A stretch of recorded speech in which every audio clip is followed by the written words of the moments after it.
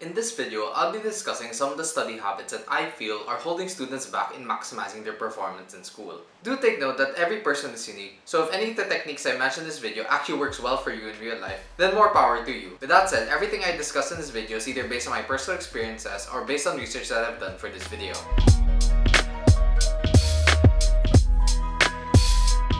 Now, there's nothing wrong with aiming to get high grades. However, if the pursuit of those high marks comes at the cost of your health, mental health, and your relationships with other people, maybe it's time to take a step back and reconsider why you're trying to achieve those high marks. There's a video I recently came across from the YouTubers Mike and Matty on why Matty no longer tries to ace every single one of his exams.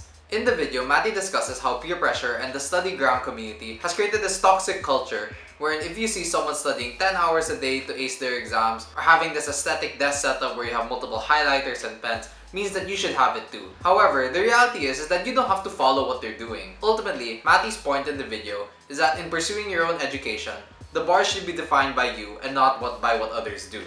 You should be good enough in your own terms. After listening to this video, I was reminded of the mindset I had when I first started medical school. I remember seeing each of the top 10 students in the upper batches get called on stage, and I was in awe seeing these students who had worked really hard throughout the year and earned the honor of being among the top 10 in their batch. I was so motivated in that moment that I decided that I would try to be among the top 10 in my batch by the end of my first year. However, given that there's no definite grade requirement to be in the top 10, it just basically meant that I would have to try to score as high as I can on every single exam so that I would maintain a high enough average in the hopes that I would be in the top 10 at the end of the year. At first, I enjoyed the challenge. I treated every exam like a video game level where I tried to score as many points as possible to get the high score. However, as time wore on, I started to get fatigued by the amount of time I was really putting into studying the material. I was beginning to lose sleep, neglecting exercise, and just about everything else in my life. Eventually, I began to question myself. Did I really want this goal? Is it something I truly wanted? Or is it something that I just kinda wanted and it would be nice to have? When I took a step back to reflect, I realized that the goal of achieving top 10 in the batch didn't really align with the grander goals I had for myself. What I really wanted to achieve was to achieve my dream residency, but still maintain some semblance of a life in med school. Obviously, I would have to still dedicate time to studying, but I wouldn't make my entire life medical school and just being a med student. And given my dream residency at the time was a very competitive specialty like general surgery, it'll help of course to be in the top 10. However, I'd met several alumni who've made it into competitive general residency specialties without ever being in the top 10. So I made a promise to myself that I'd still continue to try to perform well as I could on every exam, but I would ease up the pressure to try to score perfect or at least 90% on every single exam. At the end of the year, I didn't achieve a top 10 standing like I had originally hoped, but I definitely performed good enough for the standards I set for myself.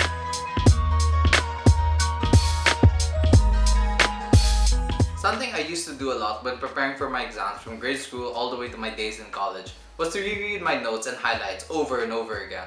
On the days leading up to my exam, I would go over my notes and go over my highlights and reread them every day over and over in the hopes that they would stick and I would remember most of it during the exam.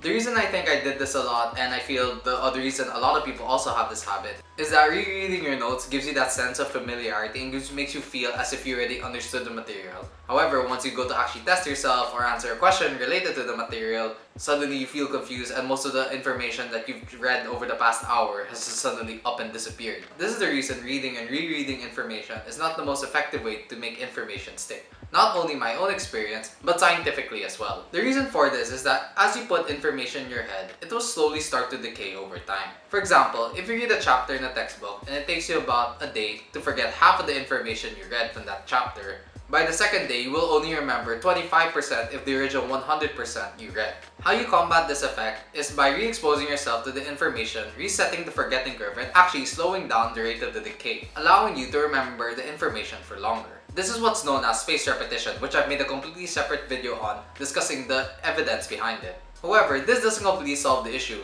because as we discussed earlier, rereading isn't exactly the best method to review information. So, what is the best way to re-expose yourself to information? Well, my answer to that is active recall.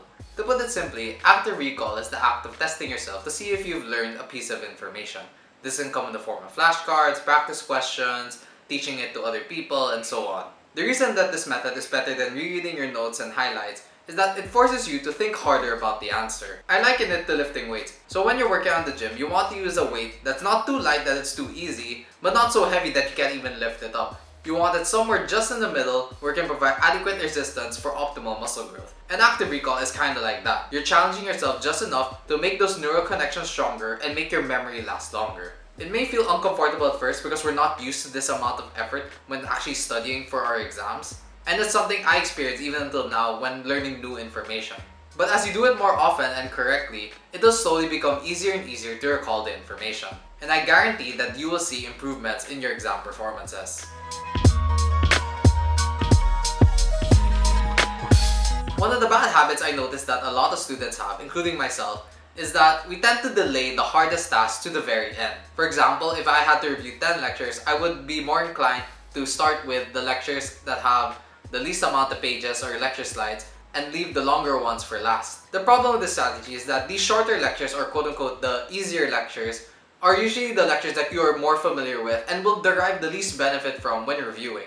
There's this quote from the author Mark Twain where he says, "The first thing you do in the morning is to eat a live frog. Then you can go through the rest of the day knowing the worst is behind you." And I think the principle in this quote can be applied also to studying, meaning that you should prioritize studying the hard subjects first. To do this, you have to evaluate, if you were to take the exam at this very moment, the questions on the topic that you'd least like to come out are the lectures that you should probably review first. This is something I first learned from Ali Abdaal, where the logic behind this technique is that the topics that you are least familiar with are the topics you're most likely to apply active recall on the best, since you are least familiar with that and you are more likely to exert more effort to recall the pieces of information. One way to properly apply this technique is to have a tracker of all the lessons you need to study for an exam and rate them according to your familiarity with the lesson. The way I do this is that I have a Google spreadsheet where I list down all the lecture topics and highlight them as green, yellow, or red. Green means that I'm super familiar with the content already, where I know 80 to 90% of it off the top of my head. Yellow means I know the gist of the lecture, but I still need to look at the finer details to further understand it. Red, on the other hand, means that I understand less than half the lecture and definitely need to review it once again. And after I reviewed each topic, I would reevaluate myself on the familiarity, either through flashcards or doing practice questions, or just based on how I felt about it. And that would serve as the basis for scheduling my succeeding reviews afterwards.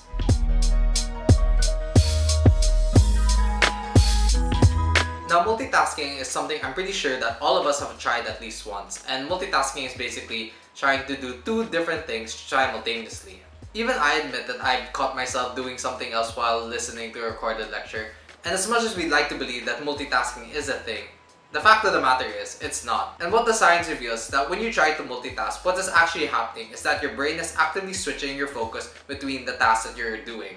And the result of this divided attention is that you end up making more errors on the task compared had you just done it completely focused. With that said, when studying, it's important to keep the main thing the main thing. If you have to read a chapter in a book or write an essay, try to set a goal for yourself to work continuously until you finish it, or at least until a specific set point. For me, this is where techniques like the Pomodoro method come in very useful. When doing my Anki flashcards, I usually set the normal interval of 25 minutes. When doing readings or research, on the other hand, I tend to set the interval for longer, around an hour, since those are the types of tasks that require more time to understand and comprehend what I'm actually doing. I guarantee if you apply this, you'll actually be more productive with your time and actually save more time in the long run, because the quality of your work will go up, which will require you to spend less time correcting your mistakes. Now, you've probably heard the theory about learning styles, wherein some people are best attuned to learning in different modalities. Some people are visual learners where they learn better through images, some people are auditory where they learn better through listening, and some people are kinesthetic where they learn better by doing things. And the fact of the matter is that there's no solid evidence to support that there is any one ideal modality for a single person. As discussed in a video from the YouTube channel Veritasium, the reason people believe this is that once they have a perceived notion of how the world works, they will try to frame everything they encounter to fit that belief. So if a person believes that they are a visual learner, if they're shown a visual diagram on how something works and they understand it immediately, it'll only serve the confirmation bias in their heads that they learned it well because they are a visual learner and not because that the infographic was just really good to begin with. In reality, the best learning modality depends on the type of information you're trying to learn. For example, in medical school, if you're learning biochemistry, you'll actually benefit from visually seeing the diagrams of the different metabolic pathways so you understand each step in the pathway. But contrast that with trying to learn how to take a history in PE, you're actually better off learning from actually doing the history in PE so that you can understand each individual step. So since it's something that you'll actually have to practice once you're in the hospital. So if the science shows that no single learning modality improves our ability to learn information, then what does? Well, the research shows that using multimodal approaches to learning is of great help. A great example of this are all the educational videos you see on YouTube. In these videos, the teacher explains a concept, but they more often than not have visual aids so that you can better understand what they're trying to explain. In my personal experience, these types of videos have helped me in understanding anatomy better by showing me where the muscle is and what it looks like when the muscle is extended and when the muscle is flexed. Ultimately, the most important thing in learning is not your learning style, but how you process the information. Like I said earlier in the video, the more effort you put in trying to remember and to understand the information you're trying to learn, the more likely you are to learn from it and make it stick. And if you want to learn more about the effective study habits that I use as a medical student, check out this video here. Thank you so much for watching, and I'll see you guys in the next video.